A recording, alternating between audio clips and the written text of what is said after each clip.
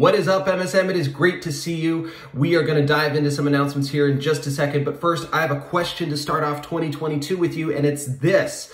What is one thing that you're looking forward to in 2022? One thing that you're looking forward to in 2022. I know my wife and I are looking forward to going to some Giants games this year. We've got like a few of them bought already, so we are ready for the baseball season to start.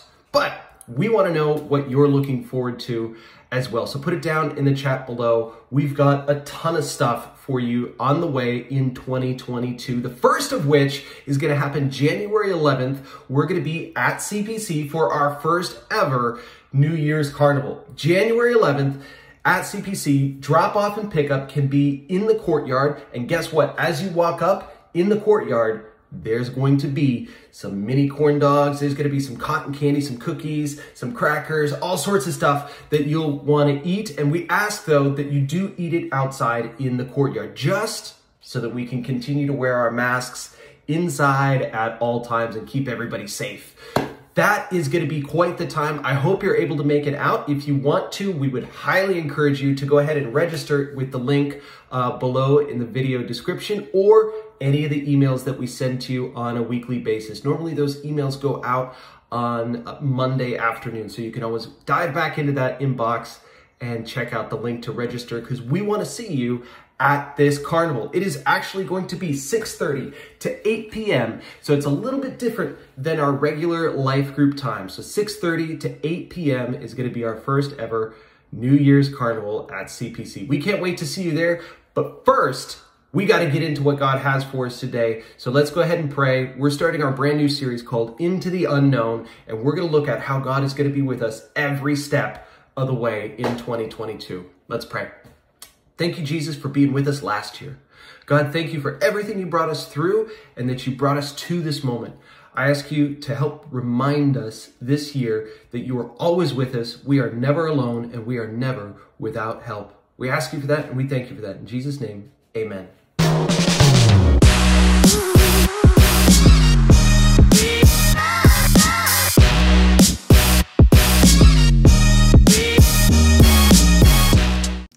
What is up, MSM? It is great to see you. For those of you who don't know me, my name is Sam, and we are in week 1 of our series called Into the Unknown. We could save the frozen puns for next week, right? We are in week 1 of our series called Into the Unknown. And here's our question this week. When we're in the unknown, are we all alone? Does God care? Is he with us? What's his role in this? And what should we do when we're in unknown spaces? We're entering into a new year, and there's gonna be some unknown things. You might change schools, you might change houses, you might move neighborhoods. You might have some big change happen in your life this year, and we're gonna talk about what your place is in all of that. Bree and I went through this last year when we moved from Florida to California. We are so grateful to be here. But as we took the trip, we loaded everything up in a SUV that we rented, including our 2 cats. That's right, including our 2 cats. We had to put them in like little crates, animal carriers. They were comfortable, but they did not have the room they were used to, obviously. And as we're on our way out here, we had 3 stops. We stopped in Dallas the first night, we stopped in Albuquerque the second night, and then the third night we stopped in Bakersfield. Now the interesting thing about this is that each stop, when our cats would get out into the Airbnb or hotel, wherever we were at, both of them would react the same each night. Each night. Piper, our littler kitten, who's a little more adventurous, she would kind of stick her head out the crate right away as soon as we set her down. She'd kind of look around, put one paw out. It was as if she just landed on the moon, right? She was all ready to explore, but kind of cautious. And she'd put one paw out, then another paw out, and then she'd bolt out of the cage and want to destroy the place, right? Like, she was that cat. And then Bella, who's our little older, a little more distinguished cat, she would feel most safe in the place that she was just complaining about, right? So she was yelling at us the whole time we were driving, expressing how displeased she was while being on that drive, confined in a small cage and hitting bumps. Every time we would hit a bump on the road, she would screech out something that sounded a little bit like she got so angry at us while we were driving. But when we'd set her down in her room for the night, she would just kind of poke her head out and then go back in. And she'd poke her head out and then go back in. And we'd have to give her treats to get out of her cage, which was the very place she just complained about and felt trapped in. Now she wouldn't ever want to get out of her cage.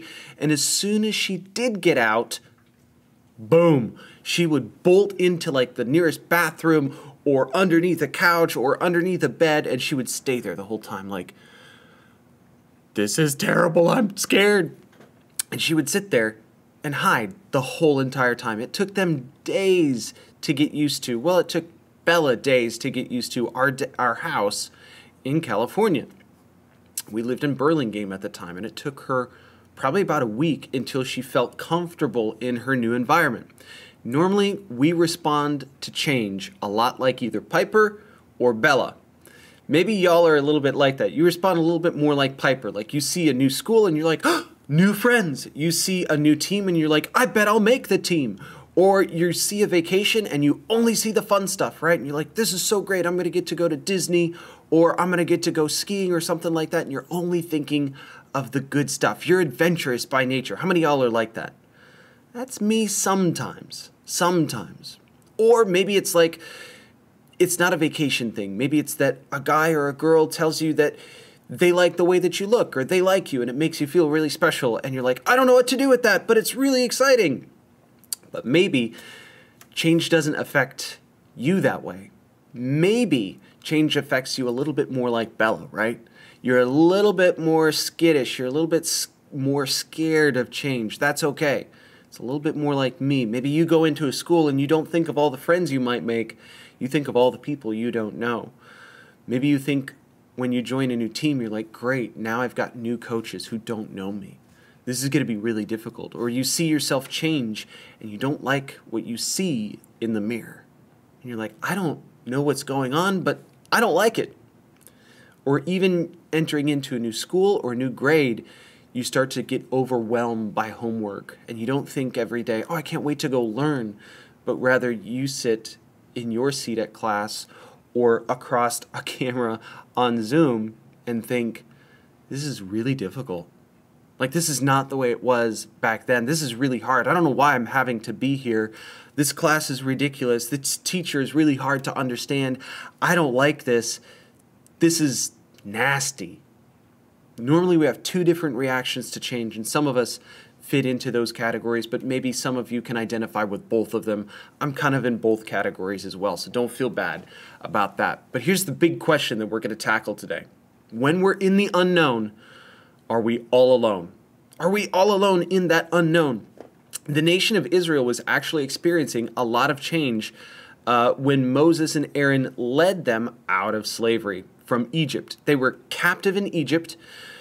Horrible situation had happened. They were enslaved by Egypt, which is absolutely horrible. It should never happen to anybody, but it happened to them. And so God saw that. He acted. He did something about it. He sent Moses and Aaron to deliver them away from Egypt and away from their slavery. So Moses and Aaron do that in a wild story. If you haven't read it yet, you gotta read it. The Bible is awesome. It's got a whole thing in there. We win at the end. It's a good book. You gotta read it. I'm just messing around. But seriously, go read the story of them getting out of Egypt. It's fantastic. So as that happens, then a bunch of new trials and tribulations and craziness starts to happen, right? So as soon as they get out of Egypt, Egypt starts chasing them with modern day tanks, right? It was chariots and horses back then, but those were big deals back then. So they start chasing them, and then they get to the Red Sea, which is a big body of water, right? And they're like, well, our backs are against the Red Sea. We can't do anything. And God splits the Red Sea apart so that they can walk through on dry land. That's ridiculous. Like a miracle happens right in the middle of their unknown. Boom, they get to walk through on dry land. It swallows up the Egyptian army. They're safe now from Egypt. That's crazy.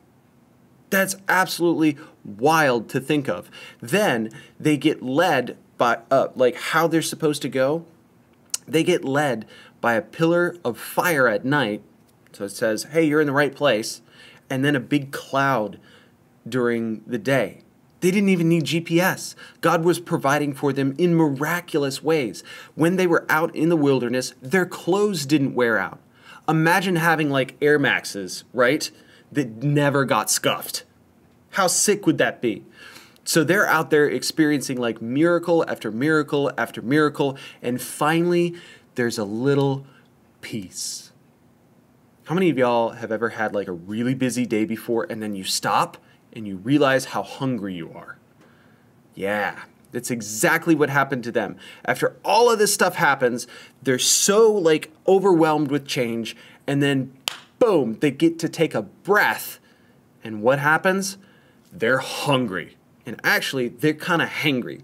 Y'all ever been there before when you're hangry? I'm going to let y'all type it in the chat. I'm going to take a little sip of my drink, and then we'll keep on going. So we see the nation of Israel running away from Egypt. They get out, get through the Red Sea. They get to the portion where they finally get to take a breath. And what do? They start to complain and they start to grumble. They start to get angry at God because God hasn't given us food yet. God just did like 10 miracles to save yourself, or to save you guys. But now we're going to grumble about food. Before we start to judge them, though, let's realize that we're pretty messy when we get hangry, too. So let's read Exodus chapter 16, verse 3. We're going to get to see if Israel was all alone in their unknown and how God deals with people when they're in the unknown, because that's going to reveal our answer today as well, if we're all alone in our unknown. Exodus chapter 16, verse 3. Here we go. This is what the nation of Israel said to God. If only the Lord had killed us back in Egypt. That's a little dramatic. If only the Lord had killed us back in Egypt, they moaned. There we sat around filled pots of meat. In other words, like KFC chicken buckets, right? All you can eat food, which was not true. They were totally misremembering that. They did not get like fair and equitable treatment in Egypt. Pots filled with meat, and ate the bread all we wanted. But now you have brought us into this wilderness to starve us all to death. Whoa. Sounds like they need a hug. Sounds like they need a hug. And what does God do in this? When he gets a complaint from somebody who's kind of throwing a fit, who's not being nice, who's not being kind, they're not like raising their hand to say, hey, I just wanted to say thank you, God, for like delivering me out of this horrible scenario and getting me through all of that, doing miracles for me and all of that. No, they're like, hey, I'm hungry and you should have let us sit there in our misery. What does God do? Let's find out. Exodus chapter 16, verse 4. Here it is. Then the Lord said to Moses, look, I'm going to rain down food from heaven for you. Each day the people can go out and pick up as much food as they need for that day. I will test them in this way to see whether or not they will follow my instructions. So Moses told them this, hey, God's going to rain down food from heaven. He heard your complaint. He's going to do something about it. First of all, that's crazy. God didn't even ask them to ask nicely. But he heard the complaint and he said, yeah, you need some food. So I'm going to rain down food from heaven. It was called manna, which is Hebrew for what is it? It was like a flaky bread-like substance. He also flew quail in so that they could have their meat that they wanted as well. So all of a sudden they go from no food to more food that they can actually handle. Now the instructions were to only take as much as you needed for that day. only enough for that day. This was a way for them to depend on God each day. This was not God being like stingy, like, oh, I'm not going to give them enough for tomorrow. This was God saying, hey, listen, I'm going to do something that helps you depend on me each day. I'm going to meet your need, but I'm also going to meet your deepest, deeper need, which is a relationship with me. See, God never just meets the need on the surface level without meeting our deepest need, which is for a relationship with him. That's what's beautiful about God. Sure, he fixes stuff, but he's faithful to fix hearts too. Exodus chapter 16:19. Moses told them, do not keep any until morning. But some of them didn't listen and kept some until morning. By then it was full of maggots and had a terrible smell. But here's the wild part. God kept working with them. God didn't abandon them. God didn't say, you know what, you're just a bunch of complainers. I'm done with you. You've always got a complaint. You've always got something to say. You're never listening. You know what? I'm going to go find some people that really love me. I'm going to go find some people that'll listen to me. That's most of the time what you and I do, right? Most of the time, that's our patience with people. Like, I'm that way with my cats. Like, sometimes I get frustrated at them. I'm like, you're not listening to me. Why couldn't we got a dog, right? Like, because cats are cute, that's why. But that's normally our patience span. That's normally the way we respond to things, but not God. He knew they were all alone in the unknown, and he said, you know what? I'm going to show up and I'm going to provide for them. I'm not just going to meet their physical need for food, but I'm also going to lead them into a deeper and more satisfying understanding of who I am and how much I love them. God's not cheap. He's not just going to meet the physical need. He's also going to meet the emotional and the spiritual need as well. Here's what I want us to get out of this. When change feels like it's way too much and we mess up with it, we're not alone in the unknown. We're not. They weren't alone in the unknown. God was gracious in dealing with them. He was kind. He was patient. God's going to be the same way for us. Our Father isn't fragile. He's faithful. Our Father is not fragile. He's not going to get his feelings hurt and like dip out on us because we've got a complaint. Now, he will lead us into a deeper understanding of who he is, thankfully. He's going to try to mature us. That's our goal here at CPCMSM, right? Is to make and mature followers of Christ. That's what he was doing by providing for them daily. He was saying, hey, I'm going to teach you and train you how to trust me each and every single day for everything. You don't have to go to anybody else but me. I'm going to take care of it all for you. And from that, you'll understand how much I love you. And they misremembered Egypt. They did. They forgot how bad they had it in Egypt. They looked back at it and thought, man, God brought me to a worse place. And they got impatient, which I feel like we've been kind of harsh towards the people of Israel when we look back at this, because you and I are the same way. We really are. Like when we go into a new school, sometimes we look at it and go, great, God, I don't know why you brought me here because nobody wants to sit with me at lunch, or the teachers are really harsh, or the classwork is really difficult. God, I don't know why you brought me to this new team because the coaches are difficult to get along with, or my parents are putting more pressure on me and more stress on me because they want me to start. Now I've got 3 sports that I'm in. I don't know what to do. School's getting harder. Things are piling up on us.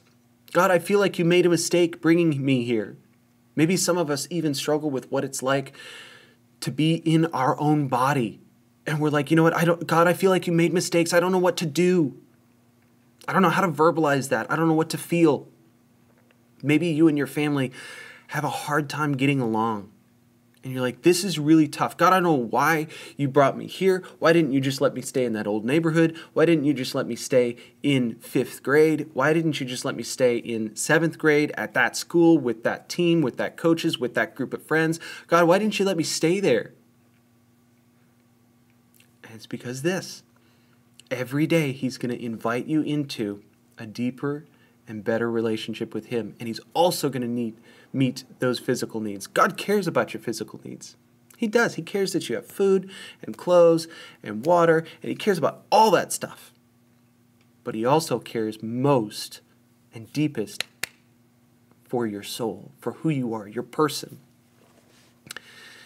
And during times when we're all alone, we can lose sight of that sometimes, just like the people of Israel did. We can lose sight of the fact that God doesn't just care about meeting our physical needs, making sure we have friends, but he's also going to help us understand how much he loves us and how much he cares about us. God deals with us in a very, very similar way to the way he would with Israel. And here's the thing that I want us to remember as well. When we're in the unknown, we're going to cry out to something.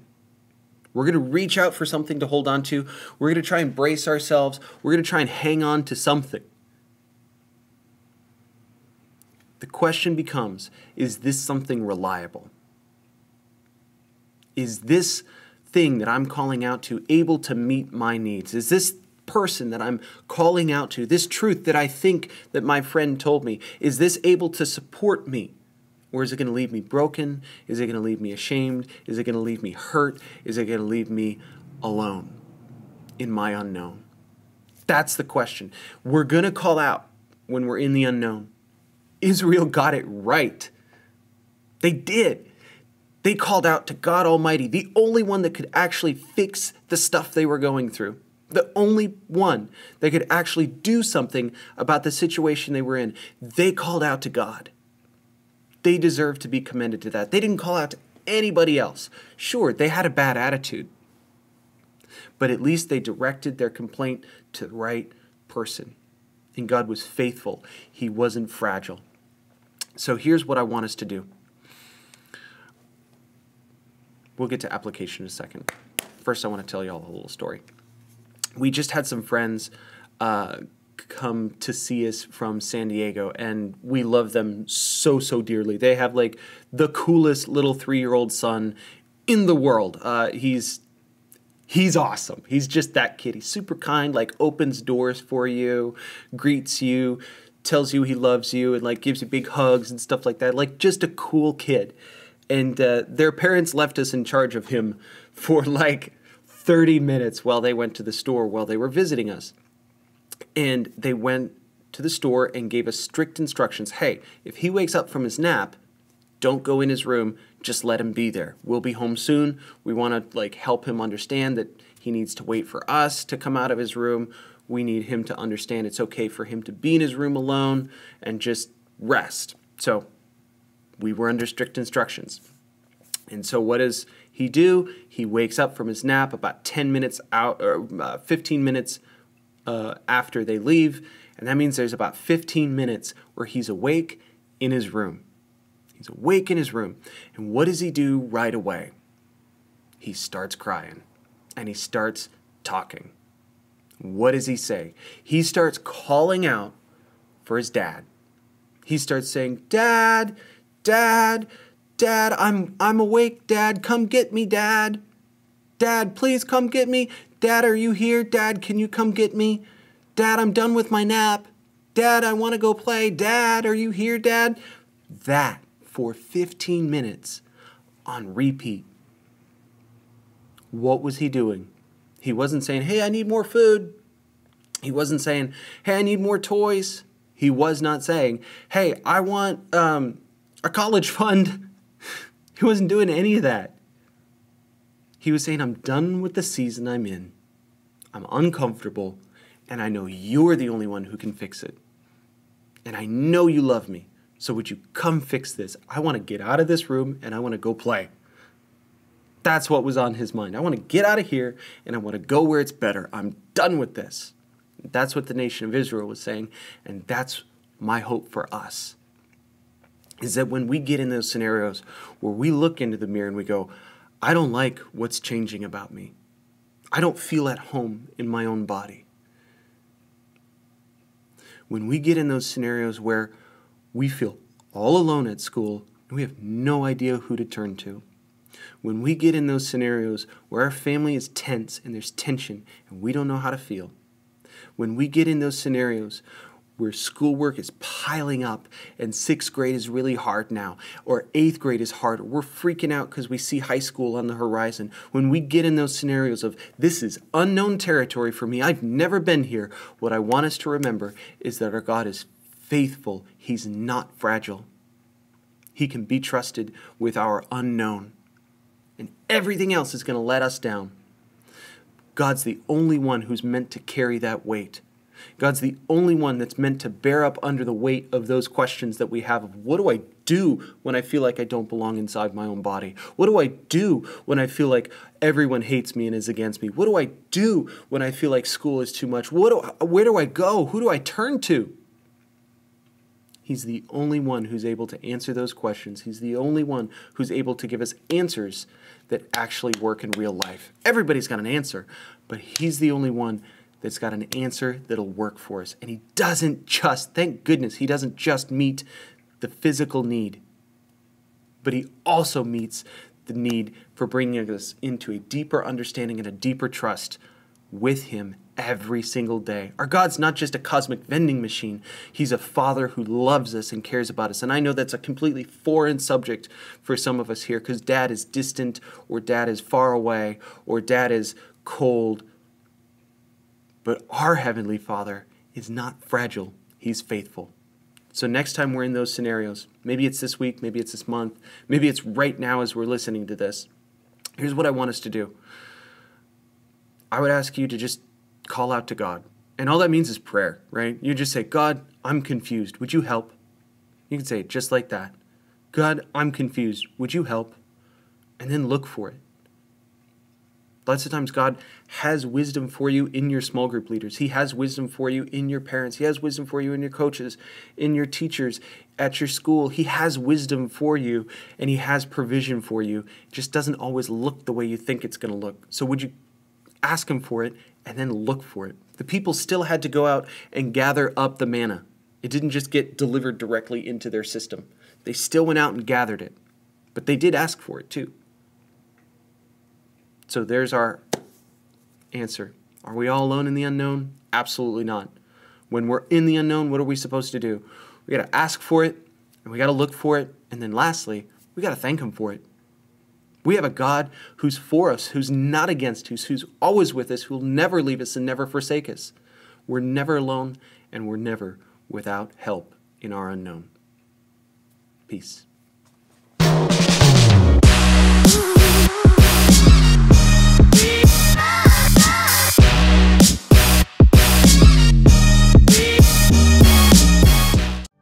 Good morning.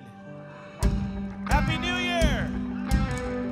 Okay, the first set of the new year, I want to hear your voices. I want to hear you say hands clapping. Come on.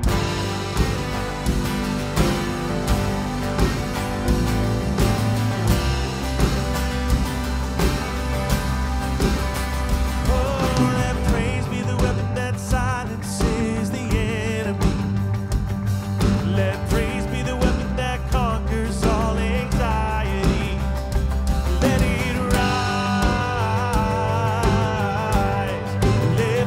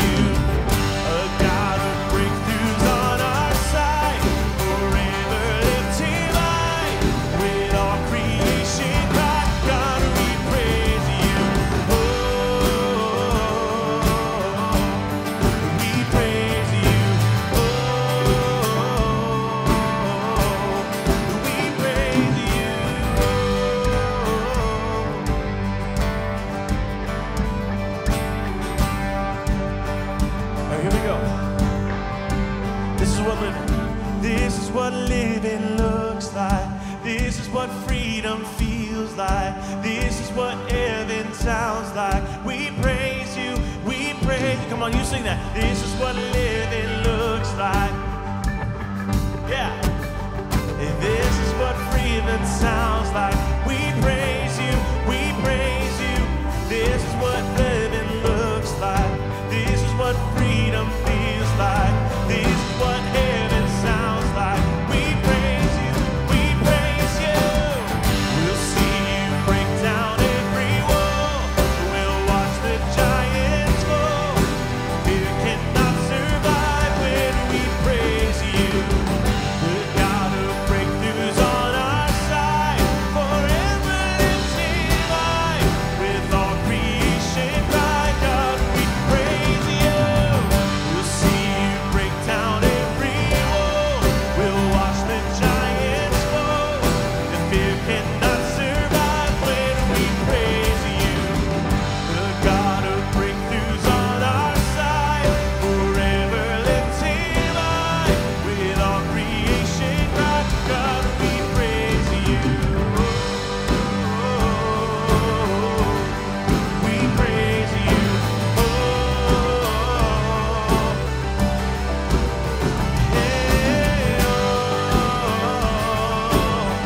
We're here to praise you, Lord.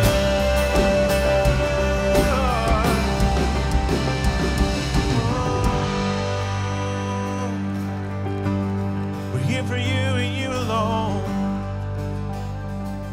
Oh, come on, don't hold anything back this morning. We want to offer everything that we are, everything we have to our God.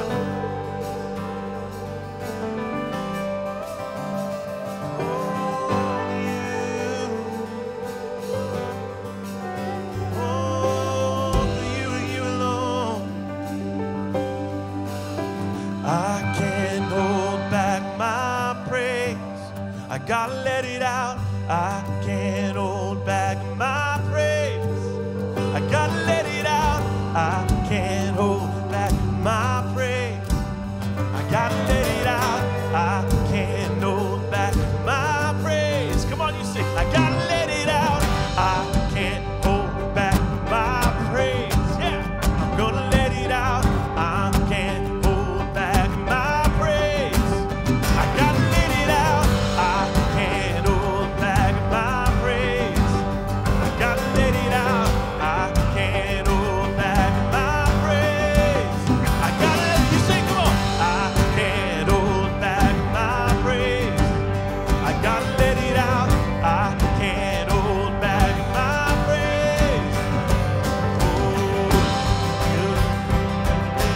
this is what freedom feels like.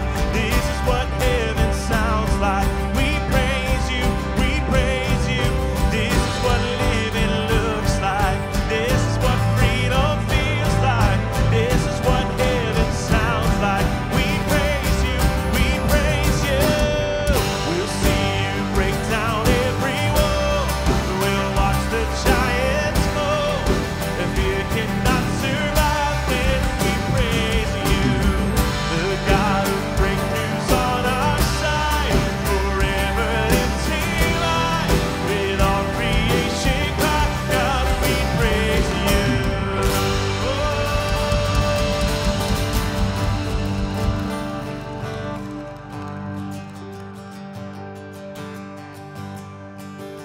People come together, strangers, neighbors, our blood is one. Children of generations, of every nation, His kingdom come. So don't let your heart be troubled. Hold your head up high and fear no evil. Fix your eyes on this one truth. God is madly in love with you. So take courage, hold on, be strong. Remember where our help comes from. Oh, oh, oh, oh, oh. Jesus, our redemption. Jesus, and our redemption, and our salvation is in His blood. Jesus, light of heaven, forever, His kingdom come. Oh, so don't let your heart be trouble. Hold your head up high and fear no evil. Fix your eyes on this one truth. God is madly in love with you. So take courage, hold on, be strong. Remember where our help comes from. We sing,